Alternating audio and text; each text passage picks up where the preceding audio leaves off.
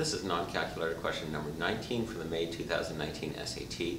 College Board gives us a system of equations and asks for the value of x, and there are no obvious easy ways to solve this. So since I'm looking for x, I'm going to use a linear combination to eliminate y. If I multiply the first equation through by positive 3, negative 3x times 3 is negative 9x, 5y times positive 3 is 15y, and remember to multiply the right-hand side by 3 also.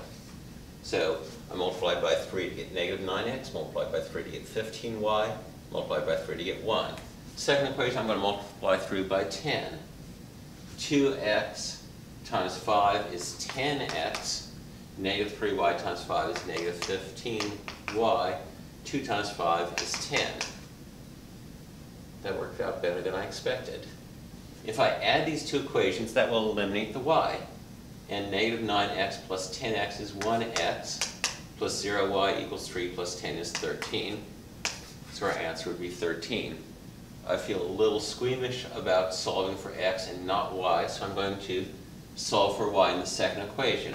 Twice my x value minus 3 times y equals 2. So 2 times 13 is 26. Minus 3y equals 2. Let's add 3y to both sides. 26 equals 3y plus 2. Subtract 2 from both sides.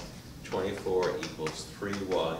So y equals 8 when I divide both sides by 3. Let's try x equals 13, y equals 8 in the first equation, and that will confirm that I have the correct answer. So negative 3 times x, which is negative 3 times 13, plus 5 times y, which is 5 times 8, should be 1. This is negative 39 plus 5 times 8 is 40, and yes, that is 1. So my answer is correct, and they were asking for x equals 13. There are a number of ways to solve systems of equations. Make sure that you know several of them so you can choose the one that's most suited to the question you're working with. And come back soon for my next video. With math, there's always more.